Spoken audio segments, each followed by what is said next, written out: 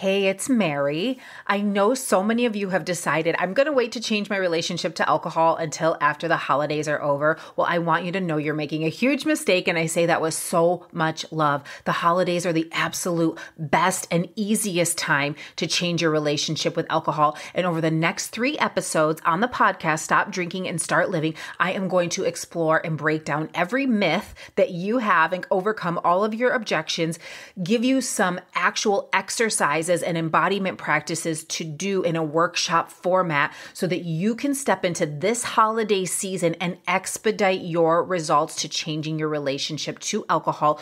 Do not miss these powerful, powerful episodes. Show up distraction-free and ready to take some notes. I'll see you there.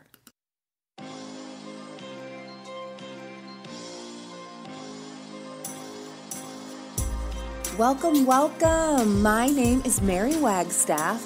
I am a holistic alcohol coach who ended a 20-year relationship with alcohol without labels, counting days, or ever making excuses. In this podcast, we will explore my revolutionary approach to getting alcohol out of your way that breaks all the rules, life-enhancing tools that make not drinking fun and easy, and the profound and sacred journey that it is to rediscover who you are on the other side of alcohol. It's time to answer the calling of the woman who is ready to be fully embodied, to stop drinking and start living. This show is not a substitution for rehabilitation, medical treatment, or advice, so please talk to a medical professional if your alcohol consumption is at risk to your mental or physical health. Now on with the show. Good morning, my beautiful listeners. It's Mary Wagstaff. It's Monday morning. I have to say, it is kind of fun recording in live time because I feel a little bit like I have a radio show.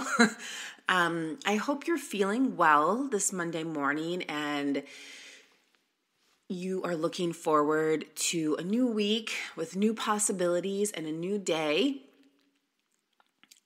Every moment is a new opportunity to decide something different. One of my favorite thoughts is it's not too late to turn this around. So, if I have been kind of off my schedule or procrastinating a little bit, not sticking to the task at hand, I can always just pause, stop, and say, okay, what kind of time do I have left in the day? What do I really want to accomplish? What's the most important thing for me? And just turn this around. So wherever you are, know that you have that opportunity also. Today, I just wanted to pop on briefly and talk about not wanting alcohol.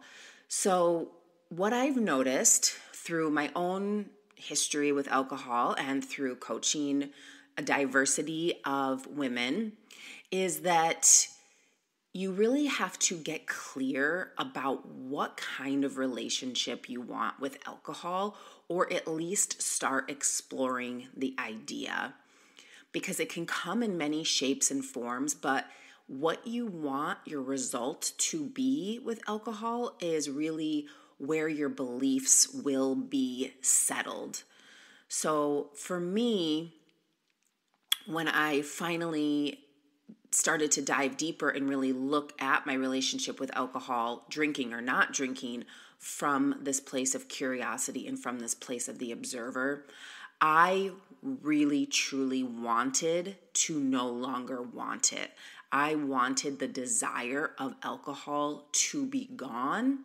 Now, whether or not I was fully convinced of my belief yet, that I had completely won my belief that life was going to be better than I could ever have imagined, I probably wasn't quite there at the beginning, but I knew whatever it was going to be better than the pain and the daily mind drama that was happening for me at that point. I was just at this point where I had really, really wanted it to not be in my life anymore. I saw myself in a completely new vision. I was ready to get on with my goals that I had put off for too long, and my life had presented me with the opportunity to really shift gears and it needed to go. It was in my way, not just because of the way that it was physically making me feel, but it was taking up so much of my time. Now, there's people that start this journey that, it's like, can't I still drink in moderation? And you're really holding on to that, that you think that if you stop drinking altogether, that your life will be full of deprivation and it won't be amazing, and that you'll always want to drink. And that was something I thought also before I started doing the work of the 5 shifts that I teach my clients. Was I thought that there would always be this lingering there of wanting to drink, and I would have to simply kind of bear with it. So at the beginning, you will have times where you are triggered to drink. This is called a habit, right? This is called your brain doing the work that it's supposed to be doing, which is saving energy and being efficient and receiving pleasure and avoiding pain. That is all that it's doing, and it's working totally normally. Now, in your day-to-day life, it looks and feels much different, but that's all you need to know, and you need to know that's happening and just look at it from a different perspective. And then also, when you're asking yourself, what do I really want my relationship with alcohol to look like? If you still want to be able to partake and you desire to have alcohol in your life but not creating pain, you have to really write down and look at what the facts are. Why do you still want alcohol in your life? Why do you still want to alter your emotions, even in the slightest way? Even one drink does alter chemically our brain. So without judgment, without shame, inquiring, why do I still want that? What will I be gaining from that? What will alcohol be showing me for my future that I haven't already experienced? Because my guess is that you kind of hit the point in alcohol where you have experienced all the alcohol will ever be. And there's also this other piece of still thinking that alcohol holds some sort of solution or answers more than it does. That you want it to be something that it never, ever, ever, ever will be. And the thing that you want it to be is the thing that you need to become. And that is the straight answer 100% for everyone. The thing that you're searching for in alcohol is the thing that you need to search for inside of you. And it is in there, and she is ready, and she is waiting for you to just give her attention. Nothing needs to change. You don't need to make a big declaration. There are no rules. I'm here to tell you that. You need to do you. You can do this inside of your brain quietly without anyone even knowing that it's happening. So whatever other drama that you're thinking about is going to take place because of your changing your relationship with alcohol, really put that on the back burner and deal with situations as they arise. I cannot emphasize this moment in time is the perfect opportunity to change your relationship with alcohol, to really dive into no longer desiring it, no longer wanting it. And that is possible, and it can be possible in a relatively short amount of time if you start the work. You have to start. Now, that doesn't mean you have to stop drinking, but you have to start the process of confronting the issue, just being honest with yourself about it. No one else needs to know. Compassion for yourself. Of course you want to have a drink. You've been doing it for 30 years. Of course there's a habit there. just compassion for the fact that you created this really strong habit in your brain. You're totally normal. And then you dive into the curiosity. What is it that I really want and why? And if I could have this in another way, would I choose to? If I could relax at the end of the day without alcohol, would I choose to do that? And you need to get really clear about all of these things. And then the commitment to showing up, to figuring it out no matter what. This isn't a one and done. This isn't Monday morning I'm not drinking and then Tuesday I do and then it's gone for 2 months. This is a commitment to dismantle your relationship to alcohol, to really unravel it. How has it shown up in all of these ways of your life? But because the outer world, is different and it's kind of shut down now, and you can make any excuse you want if that helps you to not show up. I mean, make all the excuses that you need to, because this is going to benefit all of the people in your life, not because, of the way that you're affecting them, but when you show up with more dedication to life, more vibrancy, more authenticity, being unapologetically who you are, taking personal responsibility, you contribute to the world in such a different way,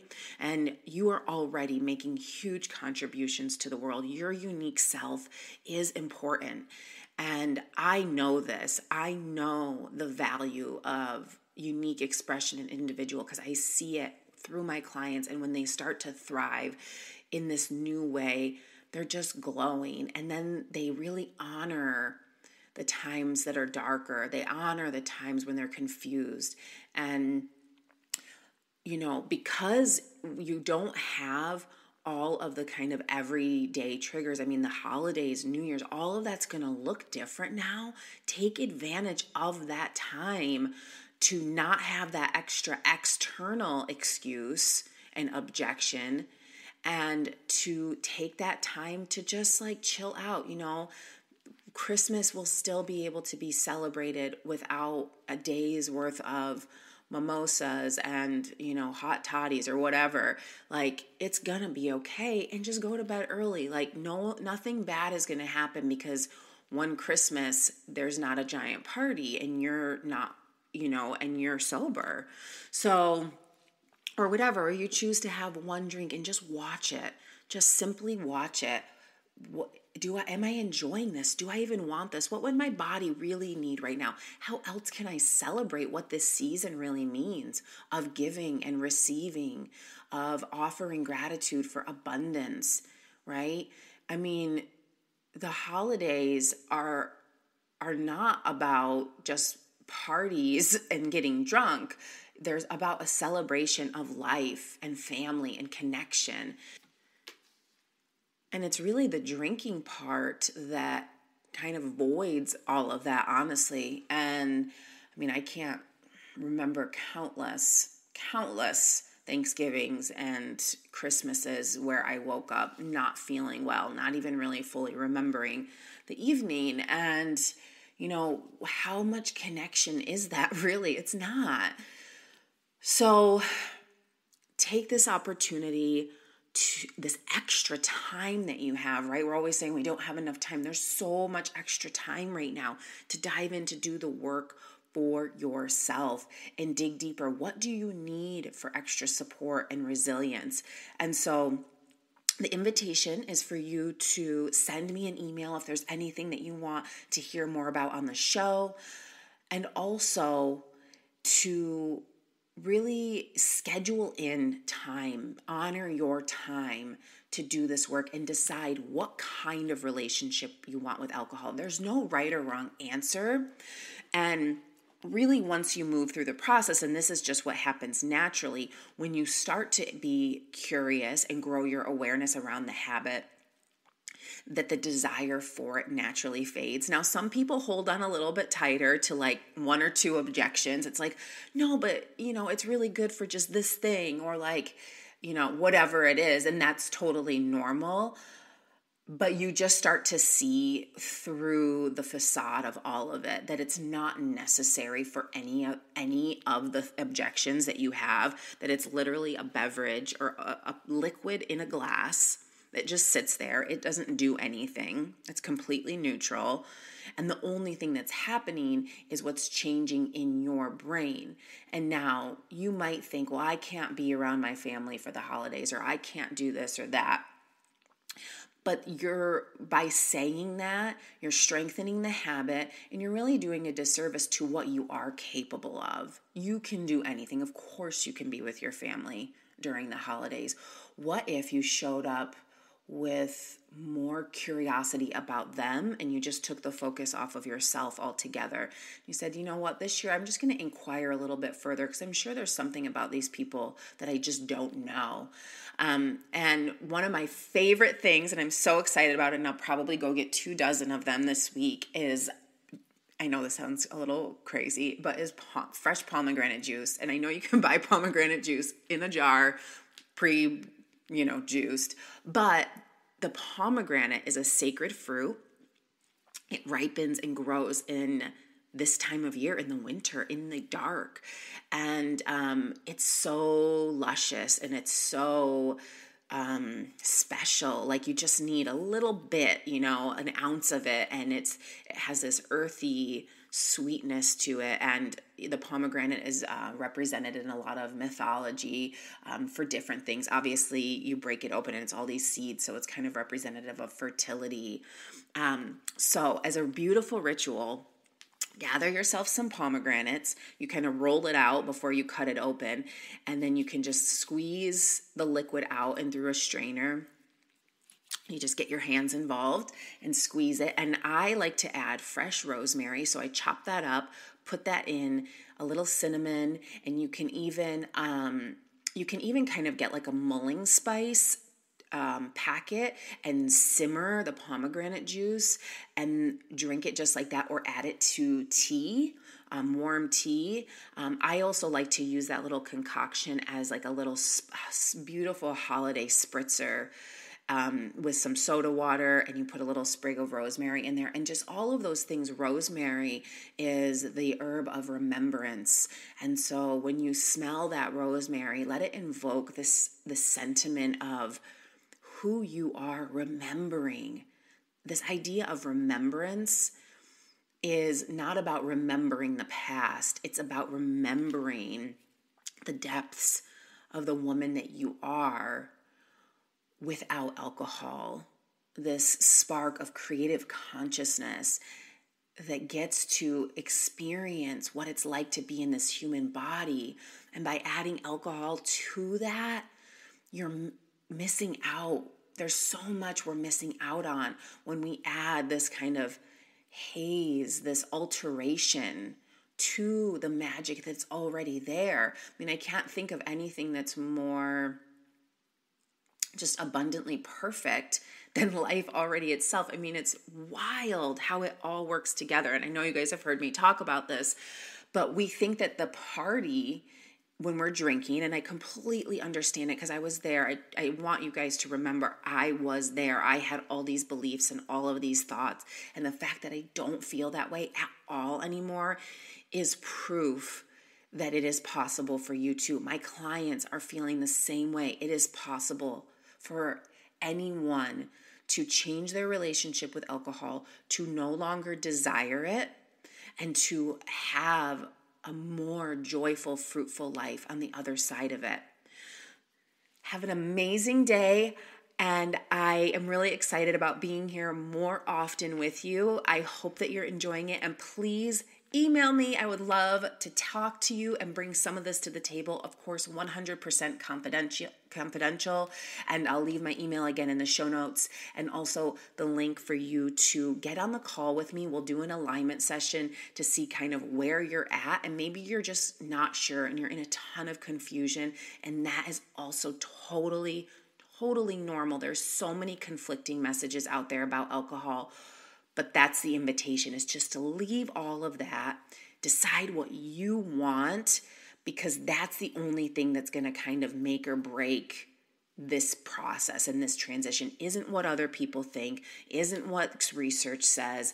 It's you and your beliefs and your thoughts. And that's the only thing that you really need. And then you need to work through it day by day. And so that's the other thing that you can do is ask yourself, really, what am I waiting for? What is going to be any harm in just looking into this a little bit further from a new perspective? And let me tell you also that I know the reason a lot of people drink, not only for celebration, but to cover up pain. When you stop kind of dwelling in the past or things that haven't worked and you shift the focus to you, you automatically start to regain your power and you start to rewrite the past.